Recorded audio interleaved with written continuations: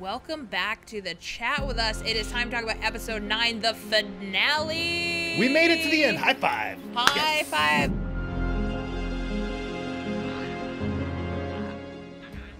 Since we have Jake here, I think we should just get right into the video game comparison of it all. How did this last episode compare to like the last quote unquote episode of gameplay?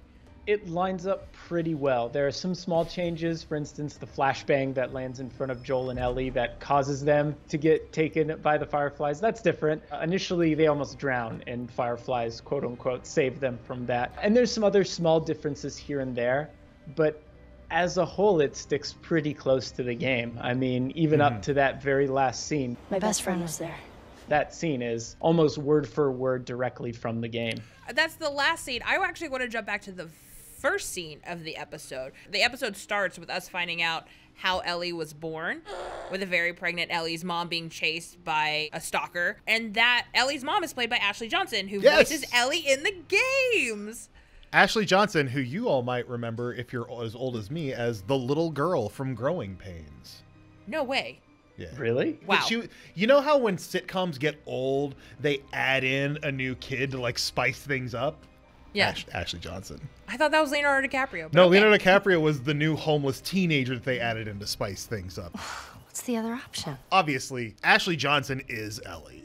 If you've played the games, you've controlled Ellie for an insane amount of time. And to have her be Ellie's mom, it's just too good. I thought Bella Ramsey did an excellent performance, but I will always think of Ashley Johnson as Ellie because I've played those games so many times. But I also think it was just really cool seeing that story because Ellie hinted at it throughout the games and you never got to witness it. And I think seeing it in the show was neat. It adds a little bit more detail to that world that, you know, many of us are so attached to and interested in and fascinated by. They were able to include a lot of people from the games. Yeah. Obviously, Merle Dandridge is the big one because, like, she plays her character still, and that's incredible. But I love that they gave such an important person to the franchise such an important role in the finale. And essentially, she is Ellie's mom. She created this character, like, out of her performance. So the basic gist of it is that she gets bitten right as Ellie is born. What horrible timing. Horrifying timing, but that sort of gives the idea of like why Ellie is immune. Marlene is back. So speaking of Merle Dandridge, she is back. At the top of the episode, she's got a very crappy thing that she has to do. So Ellie's mom was a firefly. Yes. Or at least the start of the rebellion, at the start of the rebellion movement.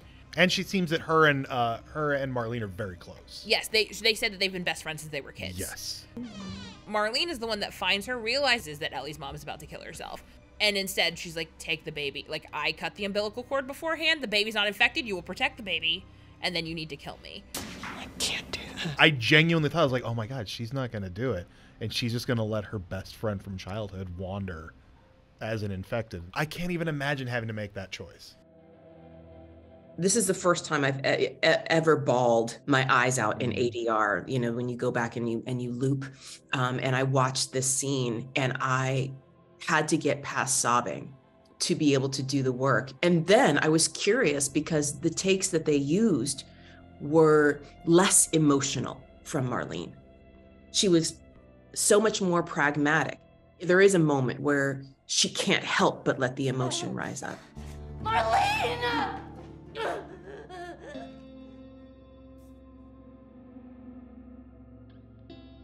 It's her final act of loving her friend. Marlene takes self, choosing her own heart, which is, I can't kill you. Perhaps I can even find a cure in this moment, but I will not take your life.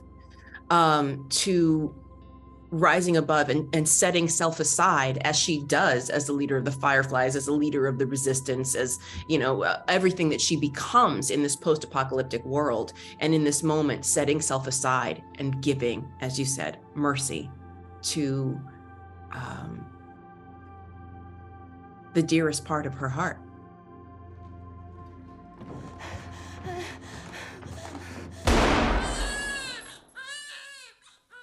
After that sort of flashback, we immediately come to present day. Joel's up and walking around after the trauma of episode 8. I want to talk about He's very clingy. Have you ever played this? Obviously, like, he and Ellie have just been through a thing. He almost lost her. He has fully accepted her as his surrogate daughter He now. almost lost her immediately after she almost lost him. That is two very traumatic events happening back to back. So, like, yeah, he's clingy, and I think that's okay. It was interesting to see, like, after spending so long of him being so frigid, and Ellie being like, Ellie leave me has been alone. clingy from the jump. And now Joel's like, do you want me to teach you to play guitar? Like, is that cool? Like, are you interested in this thing? And Ellie is still processing the trauma from episode. So, like, she's just, like, not present. Yeah, like, Ellie isn't home. Distracted, and him trying so hard to get the Ellie he remembers from reading joke books in the car and doing all these, and she's not there. Is that Joel from the video games at this point, or is that something that maybe Pedro added into the show? A lot of those conversations, actually, the things he mentions are conversations had in the game, but they're a little more incidental, meaning that you'll be exploring, you'll be wandering around collecting items, and Joel sees a guitar, I think, or you walk into a camper, and then there's a little conversation with him and Ellie about it. It feels less forced, maybe. Well, all right. Jake, you mentioned the word forced, and in terms of like the guitar discussion and stuff like that. And I agree. It's very interesting having a TV show have to put these pieces of story into the plot, whereas in a game, it would be like, you walk over to the corner, you press the X button when you're standing in front of the guitar. Joel picks up the guitar and strums it for a second. It's like, hey, Ellie, blah, blah, blah, guitar. Or documents. There's so many documents that you can read in any freaking video game that give wild depth to the backstory that's not possible on a show. So, like, I don't know what the sort of, like, compromise is to make it not, make Joel not feel super clingy, but also get across. I will say, like, he was super clingy. That's not necessarily a complaint, Right. right? I thought it was they're trying to make it very obvious of how their relationship has changed. And I think it was effective that, like, because it plays into what happens later. And that he used to say, like, you're not family, you're cargo. She's family now. Yes. And we very much understand that. And he's making that very clear. There was another scene in this episode that, again, even as a non-game player, was unavoidable. I was waiting for this because I didn't understand the context, which is Joel and these freaking giraffes, man. That is, like, I knew that Joel had a thing with giraffes, and I was like, how is this going to end up in the show? And then they showed up, and I was like, oh, is this what everybody's talking about?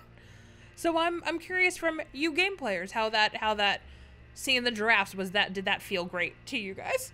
It was fun for me just to see a giraffe in this world. That scene is probably one of the more powerful ones in the game, just considering everything they've been through, everything that's happened, everything that's going to happen. It just feels like a nice moment in the game where you kind of catch your breath, reflect on the journey so far, and move forward. And seeing that in the show, I thought was just as magical as I remember it, the first time I played it. And I was actually just really impressed at how much that also matched the game. Like, up to the point where when you got the reverse shot onto the balcony that they were standing on, it looked exactly the same as the game, and the conversations they had were very similar. I mean, down to Ellie's line, it can't all be for nothing. Like, that's all from the game. It still hit just as hard, and it works just as well as it did in the video game. It's brief, but it's a nice moment of levity after horrible things happening left and right. It's like, okay, we just get a peaceful moment with the giraffes. Clearly things are going to get terrible again. So bad. It looks cool. It felt very cool. But to your point, things go south immediately after that. So they find the fireflies. The fireflies find them. They knock out Joel. And when he wakes up, Marlene tells him something that we have all suspected. But basically, that the way to find the cure, they believe that the cordyceps have formed in Ellie's brain, and that's why she's immune. Yeah. And in order to replicate that, they have to remove the cordyceps from her brain, essentially killing Ellie. The first time I played the game, I did not see this coming. And it might just be that I am way too wishful of a thinker when it comes to things. I always want everybody to have the perfect happy ending, regardless of the story. I don't care. I just want everybody to be okay. So, like, part of me was like, oh yeah, they're gonna take some of her blood, and then they're gonna whip it up into a machine and, like, create a cure out of it. Not even dawning on me in the moment. It's like, well, they could have just taken her blood at the beginning of the game and bypassed all of this stuff. But now it's debate time, because after this, Joel goes on a rampage kills everyone in this hospital in order to save Ellie. Now that we're on it, Megan, since you haven't played the game, I'm curious like what your thoughts on that were. Great. Oh boy. Jake, thanks for asking. Thanks Jake, for asking. why would you do this to me? It works a lot better in the game, I think. Like I felt more, I guess, attached to what Joel was going to do because I was doing it and I had just been on this journey with Ellie. In the show, I was a little more like, oh, this is worse than I remember. I'm going to preface this with, I understand where he was coming from. I understand what Ellie means to him. That's not the issue. The issue is the entire world is at stake. And he unilaterally makes the decision that him having a relationship with this girl is more important than the entire world. I don't think the Fireflies were right for killing her without telling her. I don't think that was the right move either. But Joel goes through this hospital. He shoots the doctor that has come up with this plan in the head. Yeah. So immediately I'm like, bro, hold him hostage. Force him to come up with another idea. Like, but there is no other idea. Once you shoot him in the head, I was like, well, that's the dude that understands this the best. There's no possibility of an alternative solution now. While I agree with you, to a degree, let me preface this by saying, Team Joel, there's no coming back for this world. This world is done. Literally, the way things are now in the world is literally the best it will ever be, regardless of what gets made. It's a twofold situation, right? Because there's him going through the hospital, killing everybody, getting Ellie. Before he leaves, Marlene is still alive, and she's in the parking garage, and she's like, wait a second, there's still time to fix this. And she then proposes that, like, you should give Ellie the choice. I didn't give her the choice, you're not giving her, and like, that's actually that's the correct move. Out of both of them, is that, like, Ellie should be told the truth and Ellie should get a say, and maybe it is she wants like an extra year or whatever. So the whole thing after that is that Joel straight up lies to her. Turns out there's a whole lot more like you. And so she's now going along with this in ignorance, and that was even more egregious to me than the fact that he shot the doctor in the face. The fact that he shot the doctor is horrifying. Him lying to Ellie and making her live in that lie, knowing that the rest of the world is going to suffer for it, that was when I was like, you know what? No. There is an interesting wrinkle here that I think the game does that the show didn't really do. But in the game, the way Marlene tells you about this cure, it doesn't seem like a sure thing. It doesn't seem very certain. Yeah. They don't really seem like they know if it's going to work, but they're willing to kill Ellie in order to try. And through that last section, as you're killing those people, you come across audio logs and documents of Marlene kind of like in panic about like whether or not this will work, whether or not it's worth risking the life of Ellie in order to save all these people. So I feel like in the game, there is a sense that like, okay, but from what I've heard, there is a slim chance that this is going to work anyway, but they are going to kill her, so I'm going to save her. I feel like in the show, Marlene walks up and says, we can save the world. This is how we need to kill her first, and it's going to happen. So I feel like there's some ambiguity that is kind of left at the door, which I wouldn't say bums me out, but kind of changes the context of that final sequence. Obviously, Joel is still a bad guy, no matter how you want to look at it. But I do look. I'm a big Joel defender. I love Joel. I think he's a great character. But like, I see you wearing your Joel costume right now. Kind of, yeah. If only I got one of those jackets. But yeah, I'm a little bummed that the show didn't kind of delve into the uncertainty of it, and now maybe that was just to make the audience care less about Joel, or maybe not care less about Joel, but feel more frustrated with Joel. That would have made me, had it been like, oh, there's like a 5 to 10% chance that this works, and I was like, okay, yeah, then no, I would relate a lot more to Joel. They do present it in the show as someone who hasn't played the game as like, this is the cure. We're like pretty damn sure that this works. But another person whose perspective we also wanted this is, again, we talked to Merle Dandridge, and we want to hear from her about that final scene with her and Joel. And Oh, I how wonder Marlene- whose side Marlene is on. If there was someone that I loved in harm's way, I would do everything in my power to keep them safe, to protect them from harm's way. Fortunately, I'm not making those kinds of grand decisions for the sake of humanity. My goodness.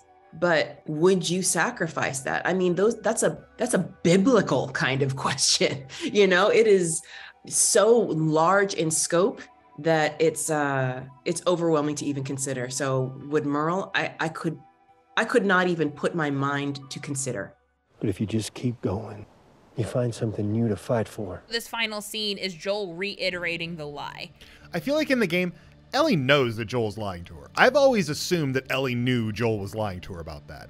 Yeah, it's unsaid. I feel like when I play through that game, the understanding I get is that, yeah, Ellie knows he's lying, but right now Ellie is willing to accept the lie if that means life for her, and Joel will sort of go back to normal. And, you know, Yeah. there's a lot more to that, that conversation that kind of escalates in 2, but we'll have to save that for another discussion. I will also say, in that scene on the hill, Bella talking to Pedro, I also thought Ellie knew he was lying. Yeah. She's like, look, I have to do this before we go back and we build whatever this life is going to be. Like, I'm going to ask you, I'm going to take your answer for what it is, and that's it. She asked him to swear, and he swears on it. Yeah, she knows. She knows. absolutely knows. Come on. I look at this from a point of view of Joel, who cradled his daughter in his arms while she died. Everyone he's loved or cared about or even liked has died. He has spent 20 years, as Tommy points out, closed off to everyone. Even Tess did not get as close to him as she wanted to be. So after 20 years, Ellie is the singular person who has been able to get to Joel in a real way. And then he finds out, he hears from Marlene that, like, she's going to be taken away. He doesn't even get to say goodbye. Yeah. Like that, and so I get the emotional response. It is just like the repercussions for his actions Absolutely have devastating means globally. I don't know what the perfect solution is. I know that Joel's solution wasn't it, man. Well, and I think that's the thing. There isn't a perfect solution. There is no way that this is going to go that serves everyone. It's just not the case. I understand people being mad about it, but like, I'd like to think I would make the right decision in that moment. I don't know that I would know what the right decision is, and I would want to act in such a way that like preserves the people most important to me. I think also is that like the way that this show like the fact that it ends at the point that it does end is that like we have no insight into what Joel's plan is from here on out. Like, what is he going to do with this knowledge? Because like, is he going to try and find a different doctor to try and figure something out? Or is he just going to hold this child in middle of nowhere, Wyoming? I hope season 2 is just Joel wearing a lab coat, like trying to invent his own cure. You know what I mean? Like, that's also the thing is like, is he just going to sit on this information and bury it with him so that she lives out the life and then like, that's it? Or like, is he going to be like, maybe we could try and figure out something different, man? I don't think because Joel again, thinks the world is at stake. Having this discussion is weird considering part 2 exists. At the time playing the game, I remember being super conflicted with Joel's decisions, but at the end of the day, I fully supported him because I played through that. The connection that you get between Joel and Ellie when you're actually playing as Joel, she'll pull out her joke book every now and then while you're playing the game and she'll read jokes. And there's just a lot more incidental stuff between the two of them that just makes that relationship even stronger, I would say. The show definitely made me think differently, I think, in terms of like what I would do because of how black and white the solution kind of seems to be. At least that's the way that Marlene kind of painted it. He thinks it could be a cure, Joel. We'll dig into a little bit of what we think season 2 will look like shortly. But before that, it's time for Megan's Nightmare Scene of the Week. Right after so much debate, at least now there's something we can all agree on, which is this show is messed up, man. It is Megan's Nightmare Scene of the Week, which it could be nothing else but the top of this episode when Ellie's mom is hanging out in this house and homegirl stalker comes crawl running over to her through that door. Again, I don't like contortionist supernatural creatures. Have you enjoyed the different types of infected we've met this season, Jake? Yes, I have. I think my favorite one, though, has to be episode 5 when Ellie's in the car and that little girl clicker rolls in and starts rolling around. And I was like, I've never seen one of those move like that, and I never want to see a move like that again. I hated every second of it. Terrible. You know what I didn't hate, What's Chris? that? Was every time Ellie gave us a big curse. However, this is the one episode in the entire Ellie's curse season. of the week is from a different Ellie. This is the one episode where Ellie doesn't curse. In fact, it's actually Ashley Johnson as Ellie's mom, aka original Ellie. It's right after Ellie's born and the little baby is crying and her mom says, You fucking tell him, Ellie. that is another reason I'm so glad Ashley Johnson got to be in this role. It's not sarcastic, it's not nothing, it's just right. And it brings me much joy. Honestly, a great way to wrap up the first of what will hopefully be many, many seasons of this show. I hope so. If they only do 2 seasons, I don't think anybody at Warner Brothers wants to do just 2 seasons considering what a massive hit this is. But like also, or HBO, yeah. So this is a great question for you guys. Because this first season covers the entirety of the first game, what do they do for season 2 if it is not The Last of Us Part 2? I think they split part 2 into 2 seasons. I won't say why, because I don't want to spoil it. But the way that game is structured, I think it makes sense to have 2 different seasons with different tones, maybe. Okay. To make it work. I'm trying to be as vague as possible. I'm definitely not opposed to that. Correct my math if I'm wrong, Jake. Part 2 is set 4 years after part 1. That sounds right. I believe so. 3 to 4-ish. I'm not saying we need to know everything that happened in those 4 years, but like I would really love a season, maybe 2 seasons of like the in-between. Because I think the fact that Neil Druckmann, who is the writer of the games, is so heavily involved in the writing of this show, I'm really interested in what that could mean. And honestly, it's selfish. I just want more seasons of this show. I don't want to run headfirst into game 2, because even beyond what we see in the game, there's still so much happening in this world. And I think as they're integrating themselves into the Wyoming settlement and dealing with the other things of the world, I think there's a lot of story that could be told if Craig and Neil choose to go that route. And my fingers are crossed. I will say that, so like as angry as I was at this finale, it was not an anger at quality in any means. Nope. A first season of such quality that is so rare in television.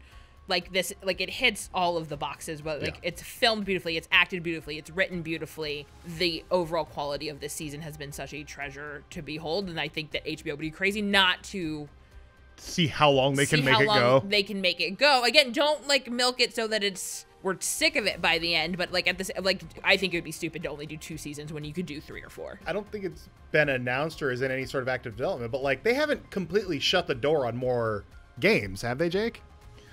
No, I don't know if they're working on any. I kind of don't think they are, but Naughty Dog, I think, has said they're interested in continuing the Last of Us franchise. And I know, I mean, they do have the multiplayer component, which is supposed to come out sometime in the next couple of years, which normally, multiplayer is one thing, but Druckmann has gone on record to say a couple times that this is going to be more story focused. I don't entirely know what that means, but I mean, maybe there's threads there that could be translated into another season of some sort. Yeah, because I believe they said from the jump they will not go beyond what has happened in the game. So like they're not gonna have a TV season sequel to the second game. But hey, there's plenty of in between time. I'm just saying. And spinoffs are always a thing too.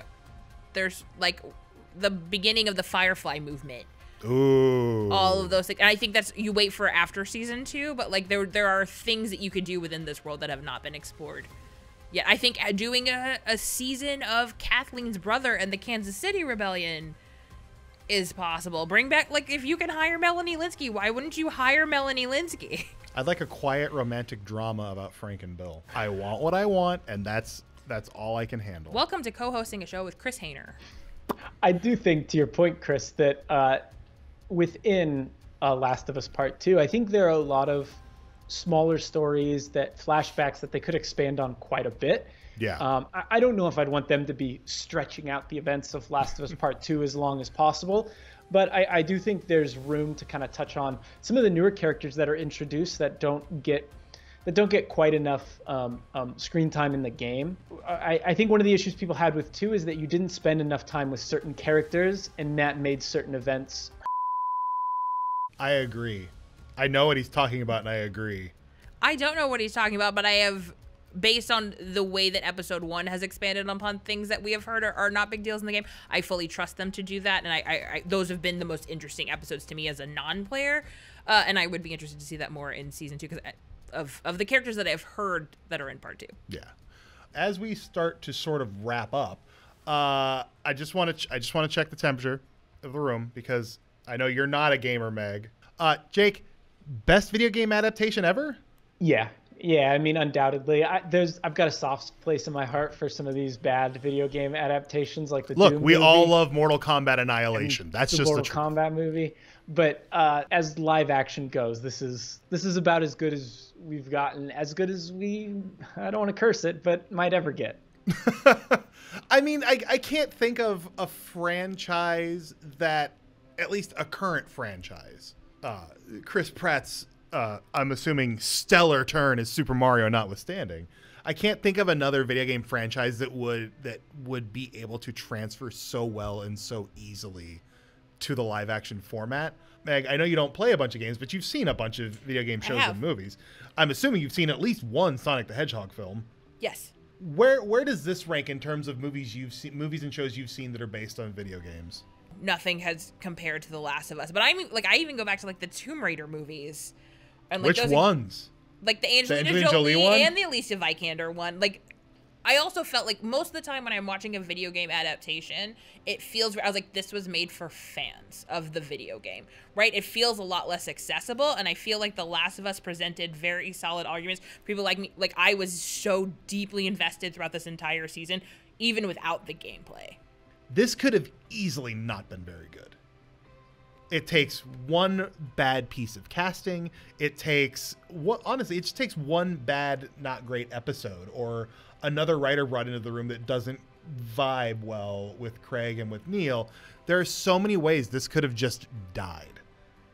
And instead it's fantastic. And on that note, that brings us to the end of the last episode of the Chat With Us. Thank you guys so much for hanging out this whole season. Thank you, Jake Decker, for joining us. And we'll see you in season 2, buddy. We'll see you in season 2 and in the comments and likes. See you later.